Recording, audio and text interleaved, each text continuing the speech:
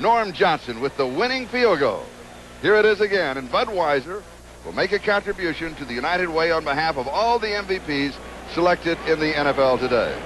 And remember to stay tuned to NBC tonight for a very special celebration. The magical world of Disney salutes Mickey's 60th birthday in grand style. Then it's Michael J. Fox, a doubleheader, Family Ties, and then Back to the Future. That is all tonight on NBC, the network television premiere of Back to the Future. For Jimmy Stefano, I'm Charlie Jones. Been a good one here in the Kingdom. I'm glad that you could have been with us.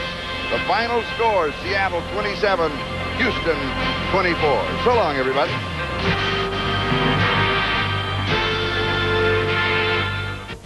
Come home to the best, only on NBC.